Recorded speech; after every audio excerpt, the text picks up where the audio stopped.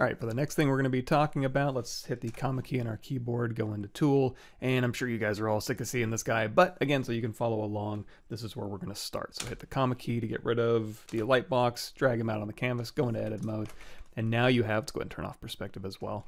You have a guy with multiple subtools. We can go in here to Subtool, and you can see we got a bunch on here. Now, let's talk a little bit about Gizmo fundamentals. So what the Gizmo is, if you hit W on your keyboard, actually W-E-R, which is move, scale, and rotate, any of these three will just have the same functionality because the Gizmo, as you can see, can move, can scale, and can rotate. Now, how I'm moving that pivot is when I hold down Alt, you can see it's going to turn on that little unlock button right there, that little unlock icon.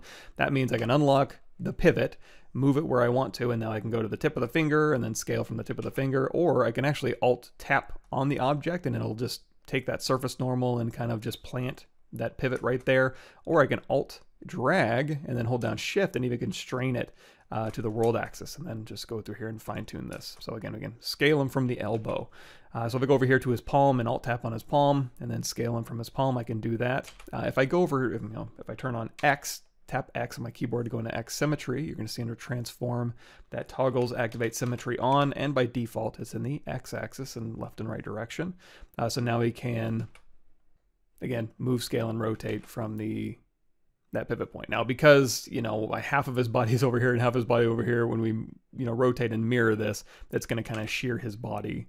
So maybe not super useful, but I just wanted to point that out. And again, if you want to go over here into solo mode, if I want to reset this to the world axis, I can hold down Alt and just tap this little rewind icon here. That'll go to the world axis. I can hold down Alt, drag it to the bottom of his feet. And if I wanted to go to the middle of his body, if I go this, if I hover, well, I guess you can't see it. If I hover over this, it says go to Unmasked Mesh Center. Well, since I have X Symmetry turned on, it's going to this side of his body's Unmasked Mesh Center. So I'm going to tap X to go out of X Symmetry, go to Unmasked Mesh Center, then I'll tap X to go back into X Symmetry so I can scale from the middle of his body, or I can hold down Alt, drag it to the bottom of his feet, and scale from the bottom of his feet. Now, when I go, I'm in solo mode here. If I go turn solo mode off so I can see all of the subtools, there's a little checkbox here, and if I click on that, it's going to turn into multiple boxes, and that means you're going to be able to move multiple. In this case, I can move multiple, I can rotate multiple, or I can scale multiple. You're going to see all the subtools follow along. In fact, if I hold down Control Shift and drag just over his feet here, it's going to unhash his body and his boots. And if you want to hold down Control Shift and just tap on his glove and maybe his wrist guards here, now you can move multiple, and anything that's unhashed will scale, anything that's hashed will just be left alone. It's essentially masked. You can also Control Shift and tap in your document. That'll invert your hashing, and then Control Shift drag to unhash everything. So that's just a way to move multiple with the Gizmo.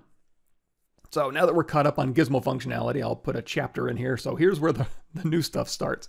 You're going to see up here we have Focal Shift turned on, and it's set to -100 by default. So all of your Gizmo, and when I say Gizmo, I'd really just mean transpose. You can toggle Gizmo by tapping Y, and then here's your transpose line, and then you tap Y, and then there's your Gizmo. But we're going to be using Gizmo for what we're going to be demonstrating here.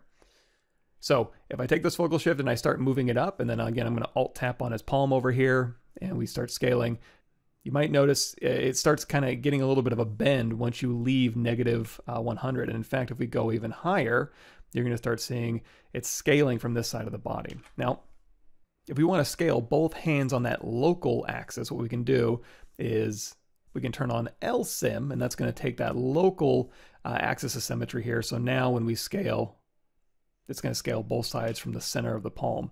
But I'm going to keep cranking this up. If you crank it all the way up, you're probably going to lose functionality. You're going to see move, scale, and rotate doesn't do anything. But if you put it down just under, you're going to see we're adjusting that area of influence that this Gizmo is having. So the lower this goes, the more it's going to influence the character or the object here. The higher it goes, it's going to focus that influence in just a little local area here. And because I have Move Multiple turned on, you're seeing it's scaling the hand and the wrist guards and the palm, or the gloves, the wrist guards, and the palm here. And of course, you can move, scale, and rotate. In fact, if we go to the side here and we just Alt drag this to the back, so it's not even touching his head. In fact, we'll go ahead and reset this. And if you want to center it, you can also just Alt drag here, and we just kind of put it in there.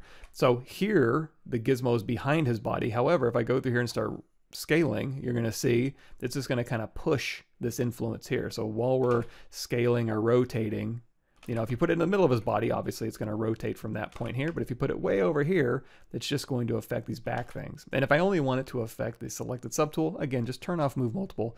And now it's just going to affect his head. And if you want to inflate his head, you can put that, hold down Alt, move that pivot point in the middle of his head here, scale it up. If you want to move multiple, turn this on, and now you can inflate his head along with anything that's unhashed around your gizmo here. Now again, the higher this goes, the smaller that area of influence is going to be. And 99 seems like a little bit too high. So 94, there we go. It's kind of that influence is dropping off. If I drop it way down here to like 20, you're going to see it's going to kind of start scaling, you know, his upper body here, like so. You can do a non-uniform scale, so you can actually just scale along the y-axis if you'd like with that area of influence here. And it also respects both hashing and masking. So if I hold down Alt and again tap in his palm here, we'll crank this back up to 75-ish, and you're going to see, maybe a little bit higher. You're going to see when I scale, his legs start to move a little bit. So if I go through here, and again, if I go into solo mode, you're going to see we have his body subtool selected. So I can just go in here, hold down Control, and we can just mask his lower body out. And now when I scale, everything will scale just fine. And again, you can hold down Alt and you can move this rotational axis down his body here. In fact, if we Alt and drag on his body, it'll kind of just pick up that normal direction, and then you can scale, again, non-uniformly down the y-axis, or down his arm axis in that case.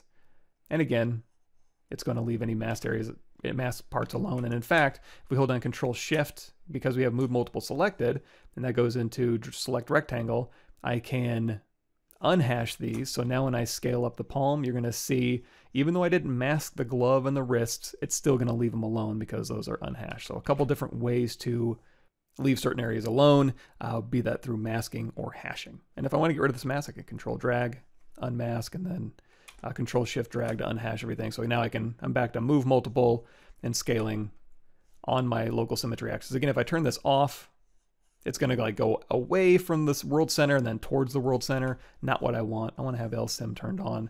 So again, I can move and scale and rotate down that local axis over here. So as you can imagine with your own characters, if you go through here and you're setting your gizmo, you have Move Multiple turned on, very quickly and easily you'll be able to kind of change the overall look. And I'm going to even take this influence down a little bit so we get a really nice, you know, stretch his head out in here. And I can also just mask this here. If we Alt tap the head here, we can mask over the head. And if I want a softer mask, I can go into, say, Mask Lasso, and I can zoom way out. I'm just going to mask right here. That'll give me a nice soft mask. And then we can go through here and we can just put that at the base of the neck, Move Multiple, focal shift down a bit, and we can literally just kind of, again, we can hash all the rest of his body parts out here. So now I can just kind of like scale his head parts really quickly, rotate things around, and get some really nice results. We can invert this by control clicking, and then even with this Move Multiple, I can invert the hashes now. So now it's just his body, and we'll go ahead and unhash his body here. So now we can go through and we can change his overall body proportions. We'll go ahead and go to the middle, and we'll just scale his middle out, make him a little chubbier. We'll unmask by control dragging, and then we'll go out of Move Multiple mode, and very quickly we get a very different looking character. And you know, if you do want to put this back, so if we go back to the head here, we zoom out and we just, you know, control drag over the neck, and you're like, okay, I really just want to rotate this head now. Again, just hold down, make sure you're in move mode by hitting W, take that focal shift down to -100, and now it's going to behave as normal. So now I can go in here to Move Multiple, I can unhash just the upper body parts here, invert this mask, and now I can just rotate this neck around with a mask, and, you know, move this to the middle here, do a uniform scale. So you don't really lose any of the original functionality. You can always turn it back to -100 to do whatever you'd like, but now you can do it with an area of influence fall off based on that focal shift.